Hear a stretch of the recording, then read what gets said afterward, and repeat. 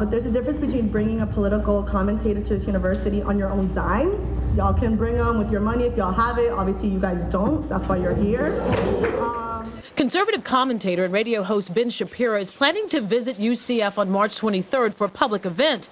Those opposed say while they support free speech, they're against spending student funds to the tune of $20,000 to pay for him to be here. Student government, who listened to both sides Thursday night, is responsible for allocating the money. Asking me and our students to pay for somebody that has openly attacked us and our identities and invalidating our existence, that is a hard no. But those who support Shapiro's visit say he would bring beneficial dialogue.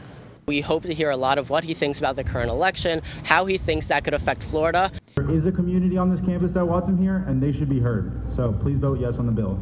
The event will be hosted in partnership with Young America's Foundation, an organization that has millions of dollars that they could easily pay for this thing to go on, but instead is requiring that the school pays $20,000 in order to make it so. 34 students signed up to speak, 20 against using school funds to bring Shapiro here, 14 who said yes. There is a community here who really wants Ben Shapiro to come, and that should not be denied.